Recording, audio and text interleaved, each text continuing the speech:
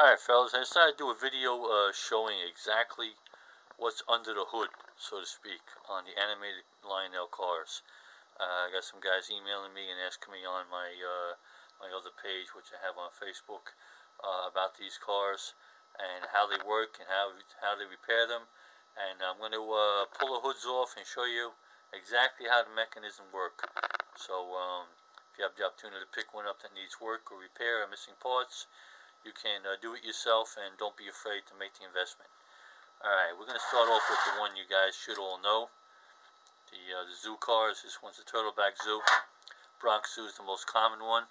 Alright, this is, as a giraffe, the body is very lightweight plastic. You got a counterweight on the back. The whole thing's held in with a pin. Okay? One spring on the other side. Alright, and you got the cam actuator. Actually, this this is the cam. The cam actuator is mounted on the track. This is the cam. Alright, and how it works. Alright, the cam runs over the cam actuator, pushes up on it, makes the giraffe go down. And I release this, that spring, going to give it tension, and the counterweight is going to make that giraffe pop back up. Very simple device. If you're missing any part on this, you can duplicate it, do Goldberg it together. Watch my videos and you'll learn how. Alright, everything comes apart very easily. Alright, that takes care of that one. Let's move on to the big boy. Okay, this is the Animal Transportation Service. And see the map of Africa there. I have a good friend of mine that lives in Africa, Jan. Shout out to you. I wonder whether you have something to do with this ingenious device. Alright, here we go. First off, let me show you the bottom. You see how different it is from those zoo cars? You have no cam actuator on the bottom. Okay? This is a totally self-contained mechanism.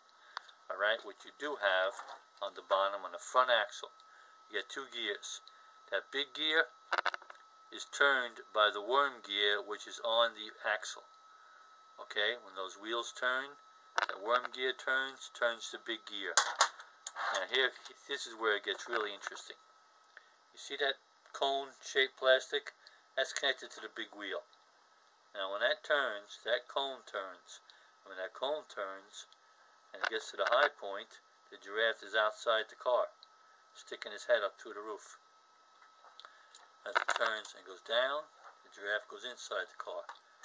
That is a pretty slick device. I've never seen a cone-shaped cam before. That cone is the cam. The gear on the bottom is the cam actuator, if you want to think of them like that in mechanical terms. And that's how they work. Very simple. What's beautiful about all of these things, which made me get hooked on them, is the simplicity of them. Simple mechanics. Nothing electric here. Nothing is electrical.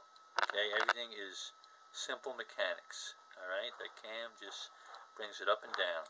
And of course the giraffe is on a straight piece, which is kind of like a seesaw, with a pivot point in the middle. Alright, that's the way that works. Alright, now let's move on to another one, which I actually just picked up two of these. I'm going to show you this one first. Okay, this is how it works. This is a great piece for guys that have layouts with a lot of turns and twists. Okay, this thing rocks back and forth around the turns. Okay, white horse comes out, brown horse comes out. Okay, back and forth. Okay, that's what happens. Okay, how the heck does that work? Okay, and you got the same on the other side. Okay, brown horse, white horse. How the heck does that work? Well, I'm going to show you how it works. I love this device. Check this out. Okay? This is a total and complete balancing act. That's all it is a balancing act. Absolutely nothing mechanical. Okay? Look at this. How freaking cool is this, huh?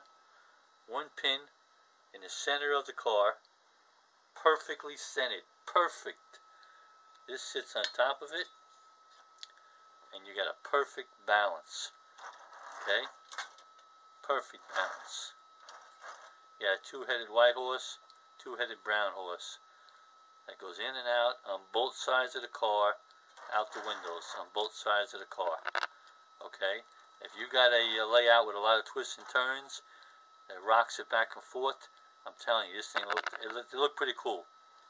And with all of these things, they come with different characters. Of course, instead of horses, they have one with a sheriff and an outlaw. Okay, with guns that come in and out of the windows.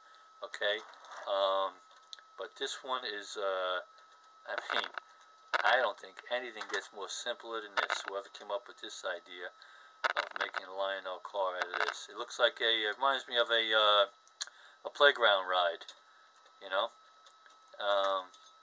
how simple can you get than that? I don't think you can get any more simple. Alright, so they do sell replacement horses. Should you lose one, crack one, whatever, you know, the kids can't pull them off and play with them if they're not supervised, obviously. The same with this giraffe here. This giraffe on the big car, well, I mentioned that, I want to show you this. This giraffe comes off very easily. He pops right off very easily, okay? See the little slit in the bottom, okay? And so he pops right off very easily, and he pops right back on very easily, okay? There's nothing to be concerned about there if that should pop off on you, okay? So, alright guys, you got it now. You looked under the hood, you see what makes these things tick. And so if you get the opportunity to pick one up that needs repair, don't hesitate. Go for it. Hope this is helpful, guys. Thanks for watching. Book 'em, Dano.